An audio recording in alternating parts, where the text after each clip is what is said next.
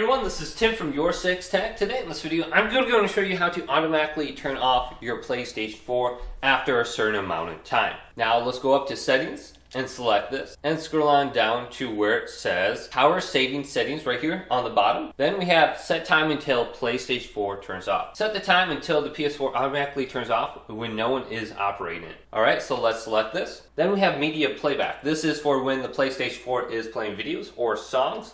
So we can set it after 1 hour, 2 hours, all the way to 5 hours, or do not turn off. Then general applications. So this will be like YouTube, Twitch, if you're watching Netflix, or your video games, or the internet browser.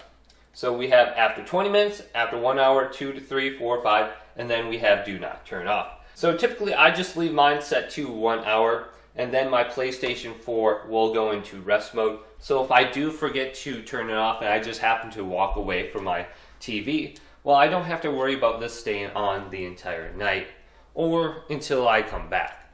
But hopefully this video did indeed help you out. If it did, leave it a big thumbs up and subscribe to my channel down below for more tech up videos coming up next on YourSixTech.